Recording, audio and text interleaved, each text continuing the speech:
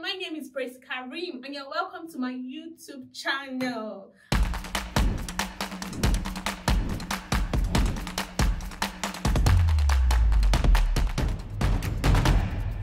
I'm so happy to be here. I know some of you have not seen my face on this channel, especially my new subscribers. So today I'm going to be teaching a very simple and straightforward tutorial. I'm going to be showing you how I sew my clothes the lazy way. Yes, you heard right, the lazy way. I'm a sucker for doing things fast and smart.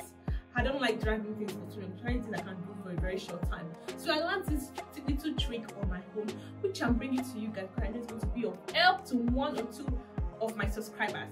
I couldn't shoot all the way through. I didn't want to bore you guys with a very long ass video, so I just took some key points and I put it together to make up this tutorial. So you might want to watch every little bit of this video. And to my new subscribers, no, to the ones that come to watch the videos and waka pass, please, whenever you come and watch, just do a little favor by liking, subscribing, commenting, and just turn on your notification bell. I'm happy to serve you. Please, if you think there's anything you want me to improve on this channel, leave it in the comment section. If you think there's something, a content you would like to see from this channel as well, please leave it in the comment section. It helps me with my content creation journey. Thank you so much, guys. I'm going to be teaching you the lazy hack of sewing, how I make my clothes the lazy way. Yes, you heard right, the lazy way. So I'm just going to show you how I prepare my fabric before sewing to cut down the time spent for sewing and cutting. So I'm just going to show you. So yeah, what we have here is we have the Ankara fabric, and I have my underlining for my dress today. I'm going to be making a dress which I will be showing you at the end of this video, hopefully. So yeah, so this is my Ankara fabric. As you can see, it has the direction of the pattern. So this is one thing you should know before you cut your Ankara of your fabric. So you can see the pattern is going from up to down. So it just shows me where I'm to place my pattern. What we need for this tutorial is our scissors. Like you know, I always want to use a fabric scissors for fabric and a paper scissors for paper. I don't try to use them. So always make your scissors different from what you'll be needing. I'll be needing my pin as well. I'll be needing my pins. I'll be needing different type of pins, so that just to make my work easy for me. So I'll be needing my thumb pins as well to place my fabric on my table. So here, that's what I'll be needing. I'll be needing a ruler if need be, but I don't think I'll be using much of it here. I have two types of ruler here, the short and the long ruler, and I have a curved ruler here as well. So you might see me use it during the video, but probably you might not. So but I just want to show you the tools I have on ground. And of course, you know, I have my measuring tape here as well. So this is all I'll be using for today's tutorial. So hang on with me as we go on to this journey. So one thing I've done is that I've already prepared my paper, my pattern to cut. So this is another way to cut down your sewing time from your preparation stage. This is another way to cut down your sewing time. So I've already cut out my pattern. This pattern I can use it for as many things as I want to do. It's for me. So I've already customized it to my size. I've added all my necessary allowance. I've contoured my underbust to have a perfect fit. I've done my armhole, but mind you, I've not cut my neckline just because I can. So yeah, so let's go on. The first thing I'll be doing is cutting my lining and my Ankara together. Guys, this is a very simple hack I learned, that I don't have to stress myself to be thinking of what to do whenever I want to cut. I will cut my Ankara, I will cut my paper, I will prepare a pattern, cut my Ankara or my main fabric and go and cut lining. All you need to do, just take your clothes together, put it together. I'm working with 2 yards of Ankara and 2 yards of lining. Just fold them together. So yeah, just look at the points I'll be needing and go ahead and fold them together.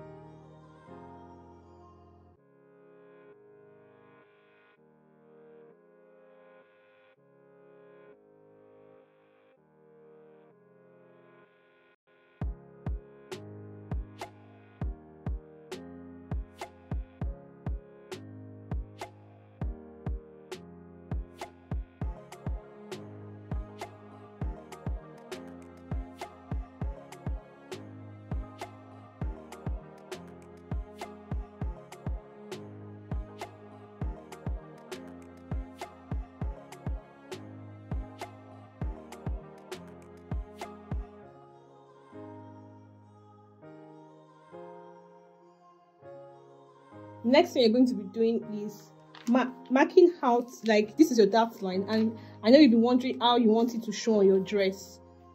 So just go ahead now, carefully fold along the dart line like this. So this is the dart line you're seeing like this. Carefully fold along the dart line.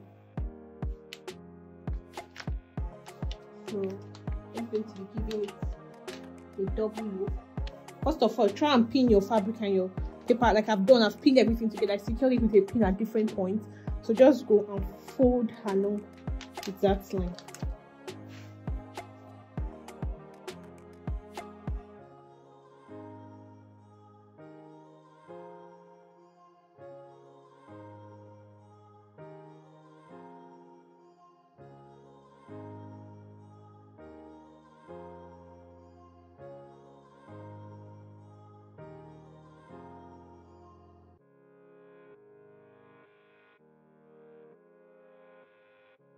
Take your steam iron on very good steam and go ahead to press along the bust line.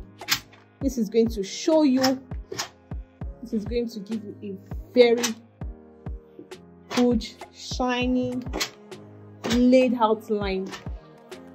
Use a good steam iron. Don't just use any iron you can lay your hands on. Emphasis on good steam iron.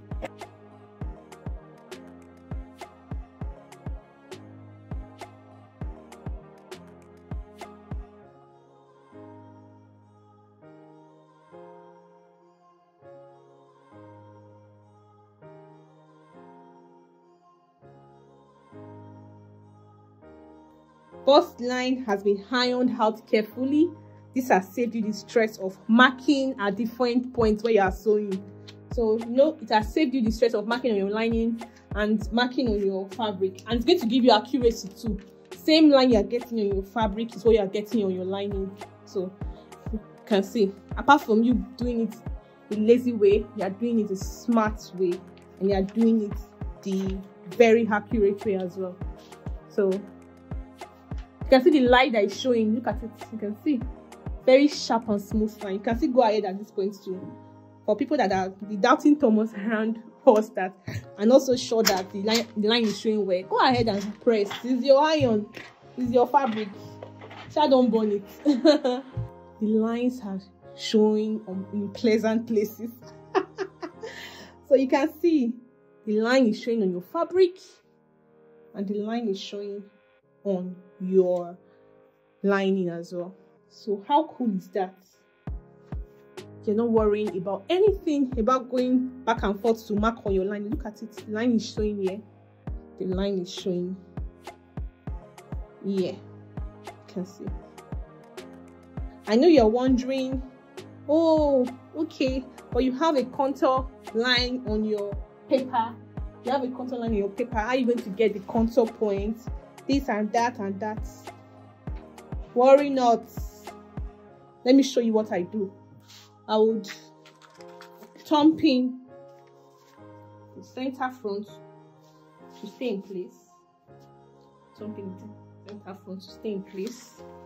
Thumb pin your center front to stay in one place.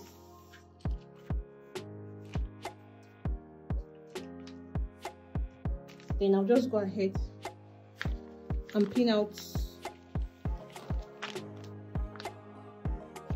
this one's pin along the line. Pin along the line. Pin along the line quickly. Repeat the process, like just repeat the process on the two sides.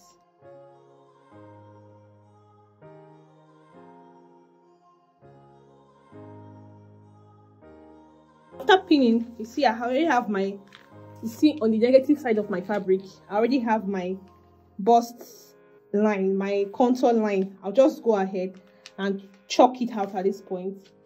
I just take my chalk to trace my contour line. I've done, chalk it out, trace it, like trace it, trace it, trace it, trace it, trace it.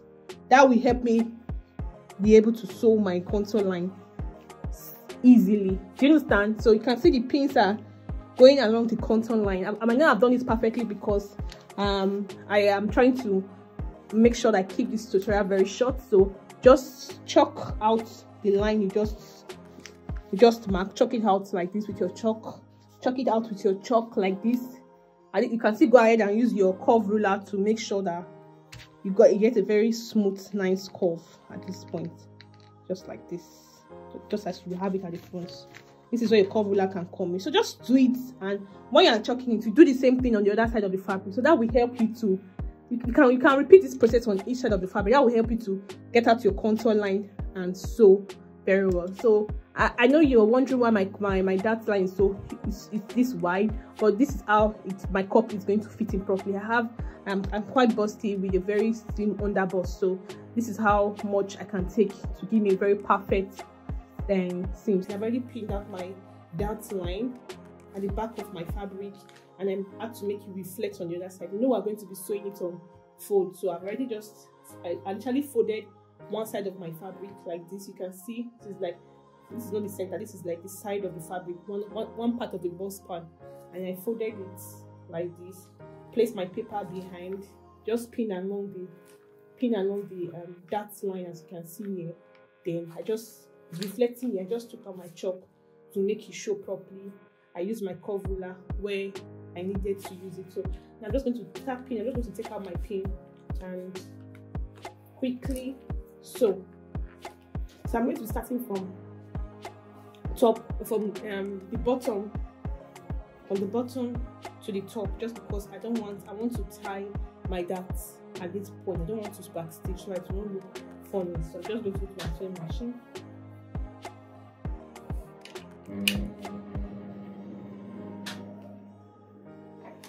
So this is where it started from. At this point, you are free to back stitch. At this point, so go to the base.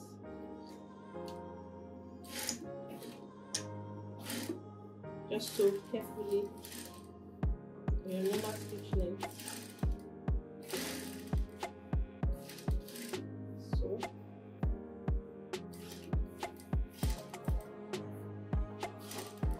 I'm approaching the curve, so just take your curve like this and going. So take your sewing machine to one and just sew.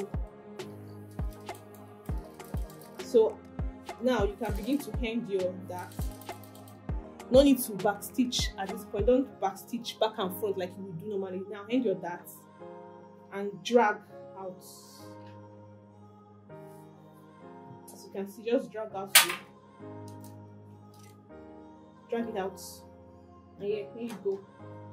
Cut away from the fabric and knots like twice. Knots again to secure. So this is like serving as a back stitch for you. It's serving like a back stitch for you, so you don't have to go ahead and be back stitching. It's going to come out really neat. So you can see I've sewed my dart perfectly. And now let me flip the front of the fabric open. You can see it's already giving us a neat curve. You can choose to iron and hair stay inside your clothes before you start sewing this process, but this is for me. I don't want to iron and hair stay. I don't want to have a very thick look. I just want to have a very simple look. My bra is going to give me a support for this dress, so I don't need to iron anything inside. But you can choose to iron and hair stay or paper stay, whatever, inside your fabric. You can trim off this dart excess. Pin your paper and just fold, flip one side along the line we ironed. Flip one side on the fabric. Place your paper, pattern paper like this. Pin along this line. Chalk it out at the negative side that you want to sew. Then sew. So it's very pretty easy and straightforward hack on how to sew your dart lace the easy way. I'm going to apply the same method on my lining and on the back of my dress, basically. This is another type of sewing. This is the outer sewing. This is not the invisible one where you don't see the seam. This one you're going to be seeing the seam outside. This kind of joining is essential sometimes if you don't want to spend too much time taking out seams when they don't fit your clients. It's also an easier amendment. This is what I do for myself more than I don't really do invisible sewing for myself because I just want to do something that will be very sharp and something I can just wear and go. So I'm going to start our machine now, and I'll just continue sewing along my seam line I marked out. So yeah, you can see the chalk line already. The chalk line is very visible and it aids easier sewing.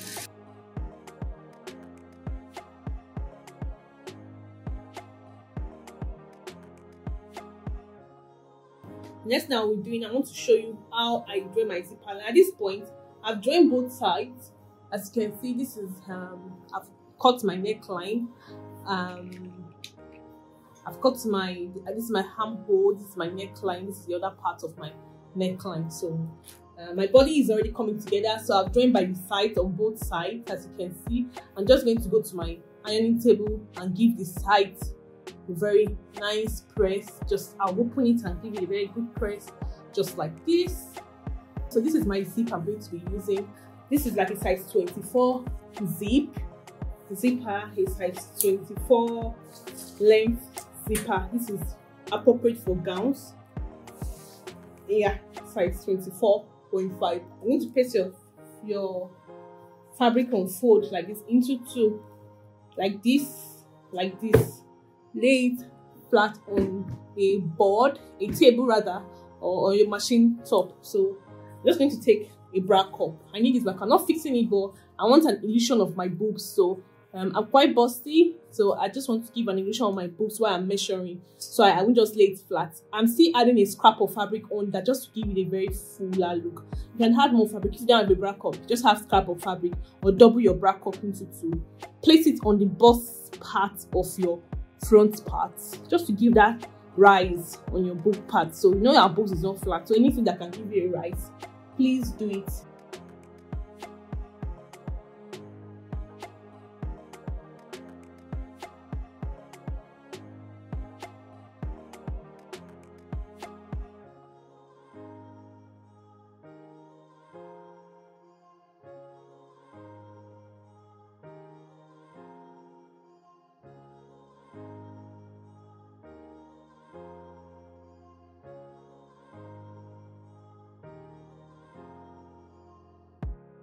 I guess it's enough for me at this point. I can undo the rest. So I'm needing my zip, like I just said, my ruler. I'm going to call it the scissors. Then I'm going to be needing my curve ruler as well. So you're going to see when I'll be putting all of them into use. At this point, all your measurements are going to be shared into two. Your bust into two, your waist into two, your hip into two. If you're going to be showing a top, upper torso only, you're going to be measuring only your bust and your waist. But this is a gown, this is a dress, like you saw. I'm going to be measuring. I have three measurements. I'm going to be using my bust, my waist, and my hip line rather. So let's just go. So take a measurement into two. I'm working with a bust 40. 40. So this is about 20 mark. Now I'm going to my waistline. I just know these things. You can measure from here to here to give you your measurement. Just measure from the top across to give you your bust point. Then you put your tape at your bust, your waist. I already know these things with my eyes. I can tell. So this is my waist, around 18. Around 18 in my waist. So I'm just going to put my tape around there to get my waist. I have a waist.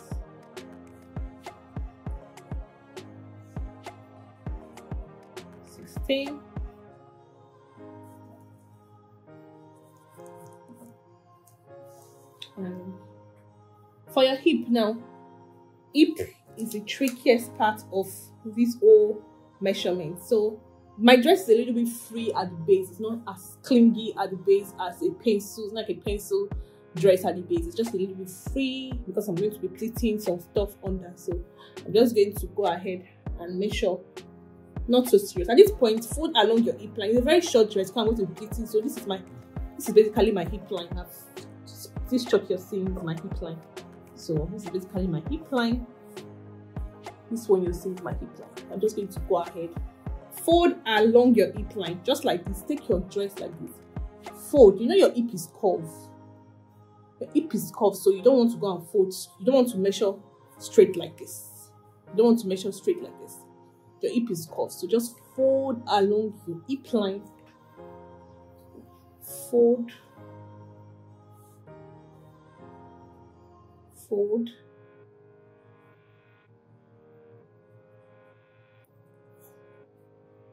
like this.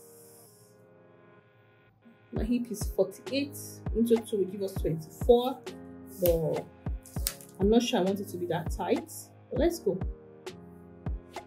So it's 24. Just going to go along and give it 25 because I want it to be free at that point, not so tight. It should not be clingy. I want it to be free at that point. I'm just going to mark it 25.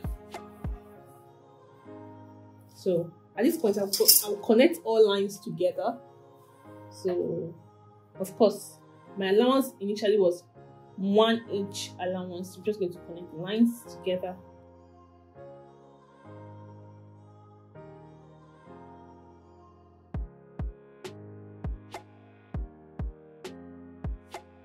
I'm using the placement of my curve ruler. I'm not placing it curved or flat. Just going to go straight.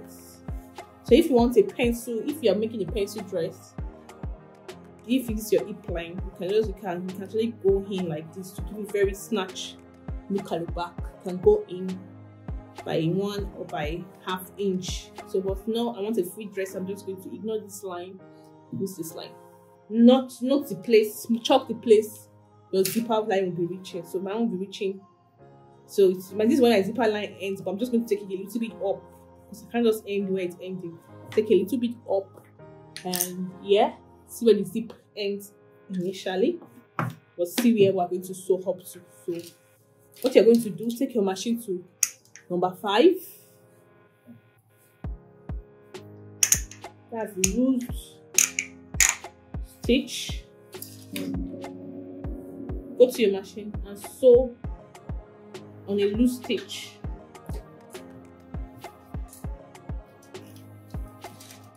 Sew on your loose stitch.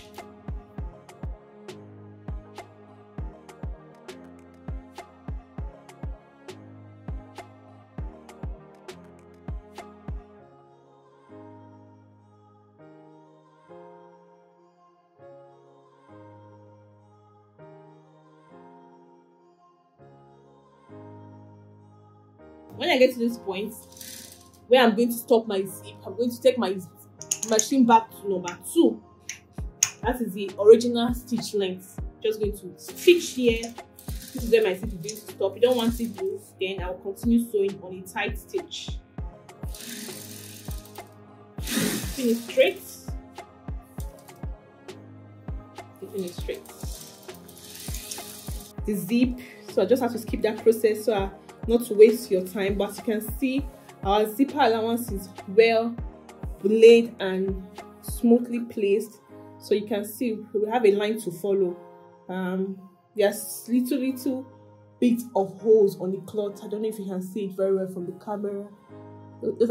That's your machine needle holes on your cloth.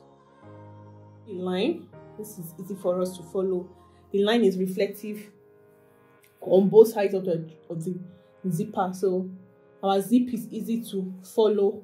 I believe you can do this part yourself if you have a machine you use often, and you should have this fold as a fashion designer. You should have this machine fold. This is an invisible zipper fold. You can use it to fix your zip. A zipper fold basically though. You can use it to fix your zip, invisible zipper, any sort of zip you're fixing.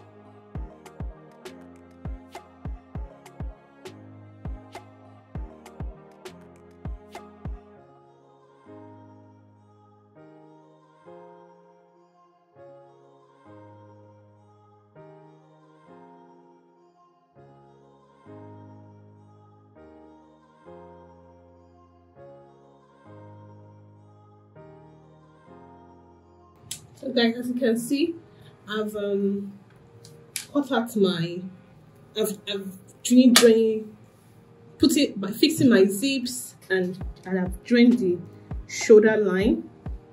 So on my dress, just going to make sure I take out all excess threads for my dress.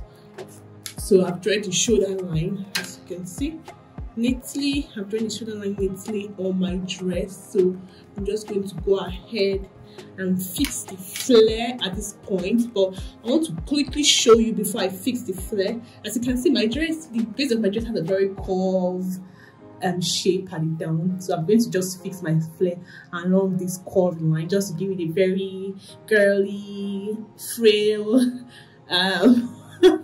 look. I don't even know how else to explain it, but I guess you get the concept already. So this is how it's going to look like. I've tried to do my first fitting of the dress. It came out so perfect, just as I wanted it. So if you're still confused on how to cut a basic body dress like this with a pattern or on your fabric, I'm going to do a very short tutorial. Maybe that will be my next tutorial on how to cut a dress, a basic dress like this. This is my sleeve.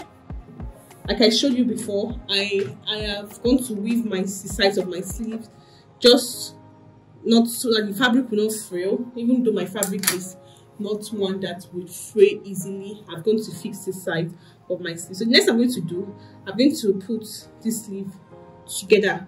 Like this is the front of the fabric. This is the selvage I used to know my front of my fabric. Place the front facing my machine. Take the other front of the fabric, which is this, and place it on top like this. So I have to explain it, front facing back. That's the best idea I'm going to the best way to explain it. So after I finish like this, I'm just going to match it on all corners, and I'll just flip to the center like this. Either flip it in or you're going to flip it out. So let's just flip it out to the center.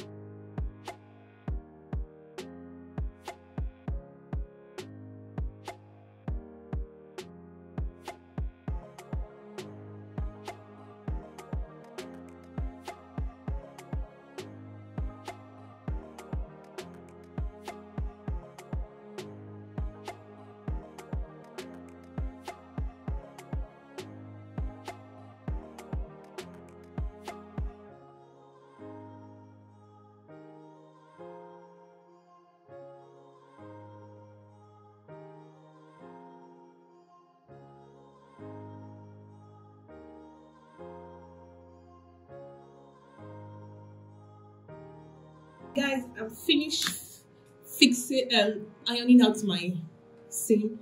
As you can see, it's well laid out. At this point, I'm not going to take my seam ripper and take out the seam like this,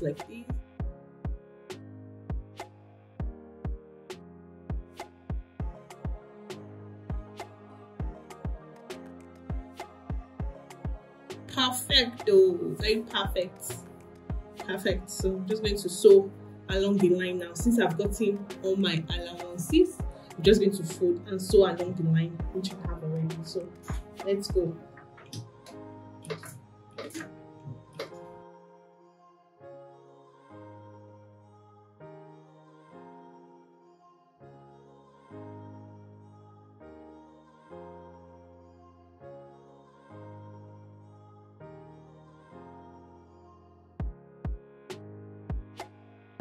So we are making progress on our dress. As you can see, we have finished pleating the dress.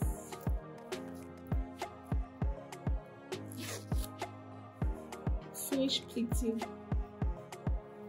the dress. You can see the volume of our pleats at down. Yeah, so our dress is coming together. I've done a second fitting. It's really cute. So I just want to quickly show you an hack that I do for gathers. I don't know if this is a universal language, but tiny pleats, that I do. So most times, if especially for short gathers like this is a very short lace, and I want to use at my sleeve to give me a bell sleeve. Just quickly going to take a needle like this, a bigger needle, and take my thread. Just going to double my thread like this. Of course, you know how to make a double thread like this. So what I do is that for gathers, quicker for gather, I'm just going to start like this, put it like this, and use my needle and thread to sew a basting stitch like this. Just a stitch like this. This way. This is a very fast method to gather if you don't want to do the conventional machine gathers. At this point, you can just be pulling out. Just keep working on it like this, working your way out of the fabric gradually. It's going to give you a same effect. You can do this for layers of fabric that your machine cannot sew. Just this is a very quick app for gathers. Just going to keep sewing like this.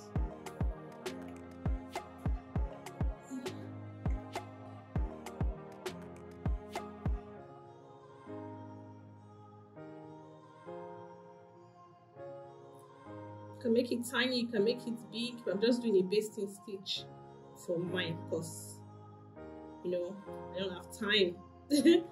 Lifetime for that, so I'm just going to fix. This is pretty quick way to gather the fabric. You can see it's coming out like a gather basically. So this is what I did for this my sleeve, and gave me this is a trumpet sleeve or bell sleeve, I don't know what it's called, and this is what I did for my sleeve. It gave me a really nice gather, quick and easy, super easy. So you can see I'm just going to weave the excess here and fix my sleeve. So guys, thank you. The next pictures you'll be seeing is the finished look of this dress. Thank you for staying with me. I hope I can do this again soon enough. Bye.